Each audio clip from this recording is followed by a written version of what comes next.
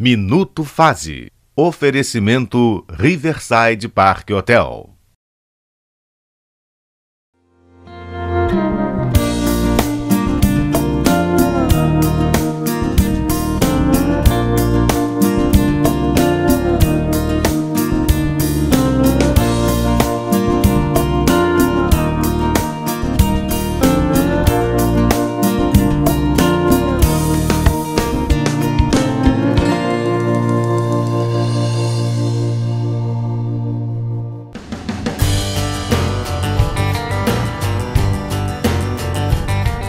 As condições climáticas podem ter forte impacto na saúde. Alertar estudantes de medicina e profissionais da área sobre as doenças que mais atingem o sistema respiratório das crianças na época mais fria do ano foi o objetivo da segunda Jornada de Doenças Respiratórias de Inverno. O evento foi promovido pela disciplina de Pediatria da Faculdade de Medicina de Petrópolis em parceria com o Núcleo de Pneumologia Pediátrica da Universidade Federal Fluminense. As atividades aconteceram no pavilhão de ensino do Hospital Alcides Carneiro, em Petrópolis. Essa é a segunda jornada que a gente está fazendo, a gente faz nessa época para prevenindo, para pensando nas doenças de inverno que virão. Nós estamos entrando no outono, pensando já nas doenças de inverno, quando aumenta muito a incidência de doenças respiratórias em nossa cidade. Pneumonia atípica, bronquiolite e cardiopatia foram alguns dos temas abordados na jornada. Entenda o que são essas doenças e o que cada uma delas pode provocar no seu corpo. Pneumonia atípica é uma pneumonia causada por alguns germes específicos, que é o micoplasma, o histoplasma ou a clamídia. E ela difere da pneumonia comum porque atinge uma faixa etária de crianças acima geralmente de 5 anos e a clínica não é aquela clínica de febre, prostração, às vezes a criança mantém um bom estado geral e o que é muito marcante é a tosse, que é bem prolongada e bem frequente, e a febre baixa.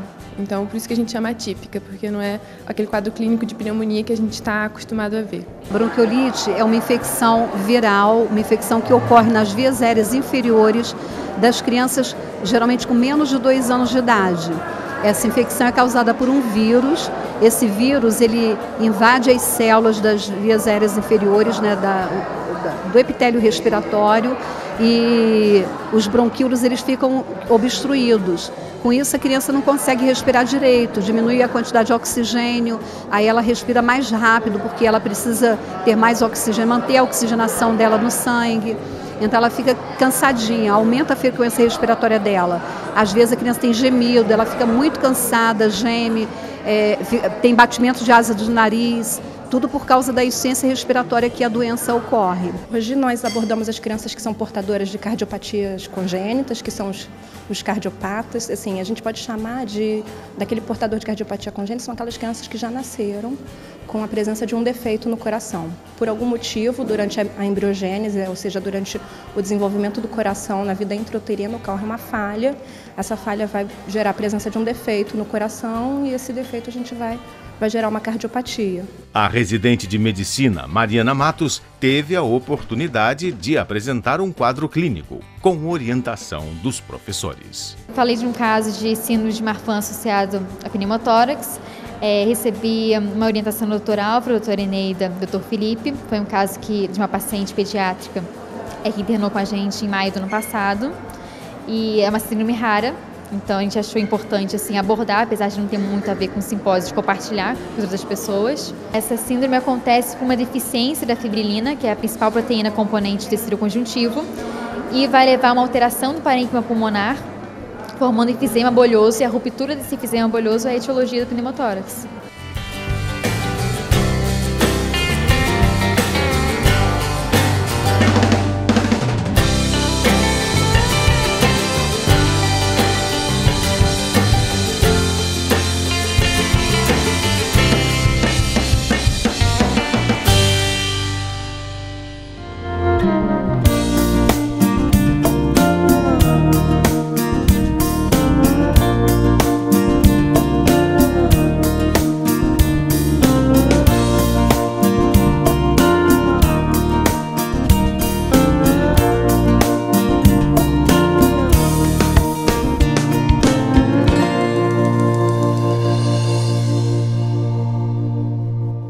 Minuto Fase. Oferecimento Riverside Parque Hotel.